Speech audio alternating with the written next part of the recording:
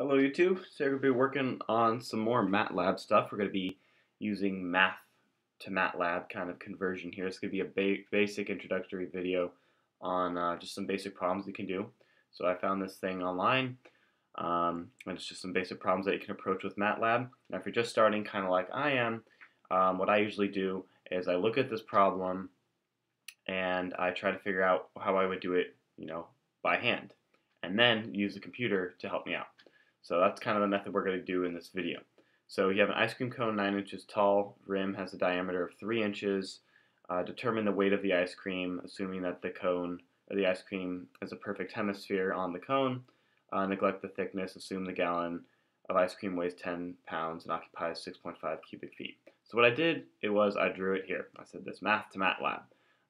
Kind of doing the math first and then putting it into MATLAB to get your answer. So I drew out the given information here. You have your radius, your height of the cone, and it says assume the gallon of ice cream weighs 10 pounds and occupies. I just wrote the given information. But notice how this is in feet and our units of measurement are given in inches. So there's many ways you can approach this. I'm going to probably stick with inches for this video.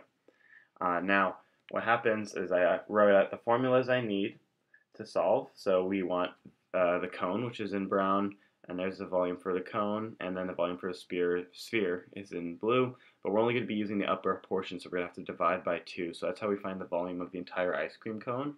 You take the volume of just the cone, and then you add the upper hemisphere of the volume. And then if you want to find the weight, since we have a proportion here, we'll be finding this later, and then you find using proportions to get the weight of the ice cream. So let's kind of jump into it right now. So normally you would be writing the comments for the cone, and I'll do that right now, or at least the method. So usually I write the problem too. I would write problem and then blah blah blah, and then I usually do method. This is just me. I've never been taught this. This is just kind of my own thing here. So find volume of cone. Let's see. We're going to want to, how would be a good way to do the method here? Well, you get the point. You say the method. So we're going to calculate volume of cone and add upper hemisphere to get volume of ice cream cone. Something like that. I don't know. And explain how you do that, and then you could say then calculate weight by using proportions from given information, something like that. Now, this is probably not the best explanation, but let's get to the math part. So now on MATLAB, the computer knows nothing about the problem, so you have to teach it, I guess you could say, or let it know what's going on. So I'm going to say the radius is 1.5. 1.5. I put a semicolon to suppress the output, and I'm going to comment, say that units are in inches. Well, I'll save that for later. So then we also have height, which is equal to 9. Oops, I didn't suppress it. Oh well, usually you put the suppress, otherwise it gets kind of messy. I'm going to say units, inches, something like that. MATLAB does not read what you put for a percent sign for comments. Note that. So for you guys, I'll put like volume of the cone, and then you use that formula. But since I already kind of wrote it out over here, I'm just going to kind of be referring back to this. So we'll make volume of the cone V equal to, we'll actually put volume of cone. Volume cone equals 1/3 times, make sure you do the space, it's just kind of like appropriate. Well, you don't have to, but it just looks nicer, so the user understands kind of what you did. We have our R, and then you want to square it, so you put squared there, and then you multiply it by the height. And you know what, I'm actually going to put it all close together, since I guess it is. Alright. But generally they like that white space, as it's called. So we're going to get the volume, and that's going to be in inches. Note, units are in inches cubed. Something like that. So that is the volume of the cone. So now we need to have this new r, I'm just gonna just outline this again. So this r is the same r, but I want to make note that this is the radius of the sphere now. So it's using the same radius, but I just want to differentiate so the person knows why I'm using that r again for this. So now we'll have volume sphere to equal, and the formula for that is 4/3. It's over here. 4/3 pi r, or 4/3 pi r cubed.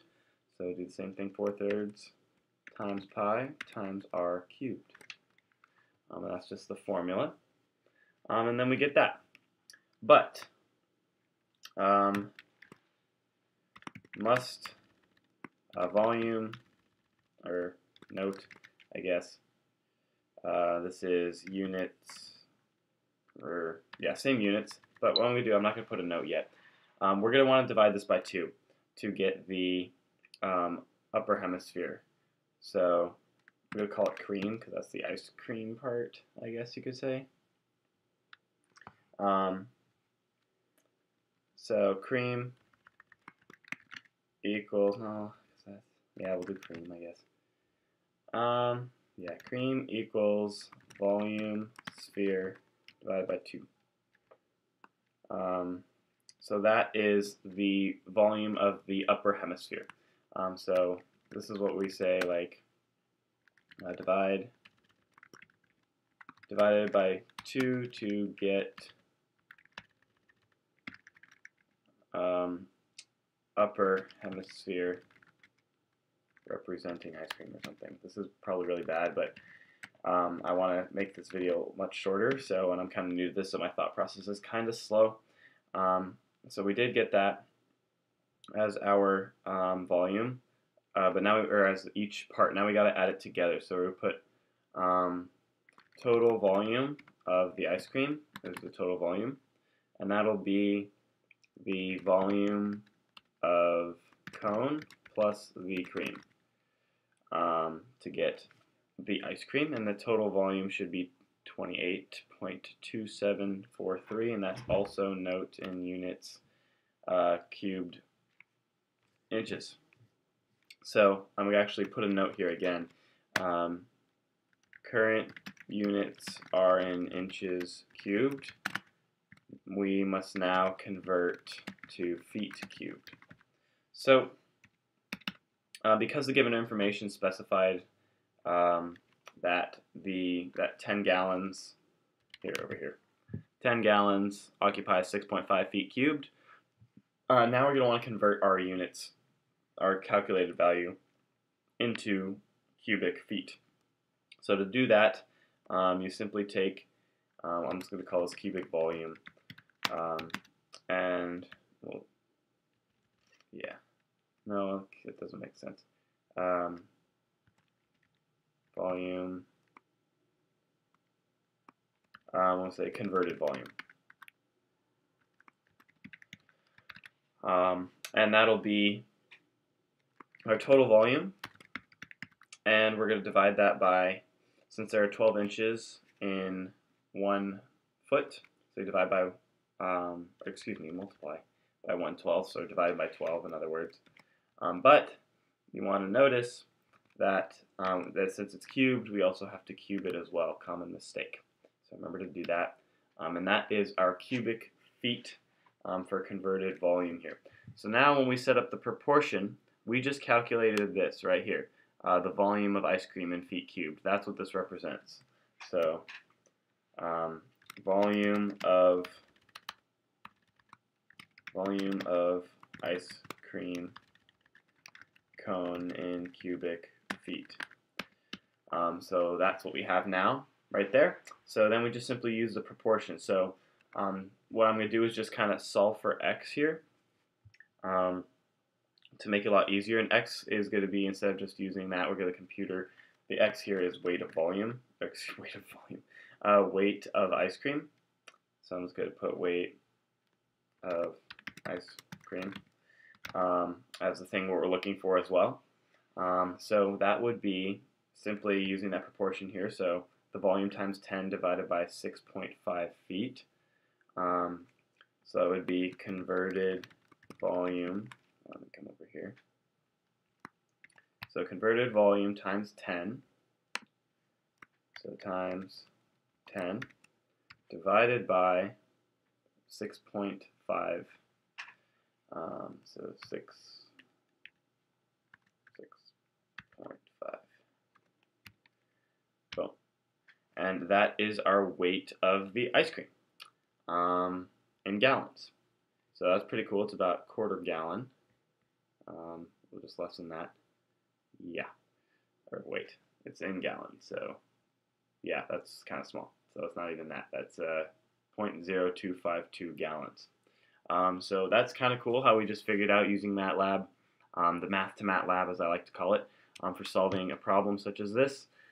This is obviously just an introductory video to see what you can kind of do, getting familiar with the codes, how do you define your variables and stuff. For me, it's still kind of hard to define stuff to make it not as confusing but still make sense to the person who would have never seen this picture before. And that's kind of what you have to communicate. How would someone just by looking at this get this picture and everything that you're trying to convey? That's kind of the moral here, or the goal, I should say.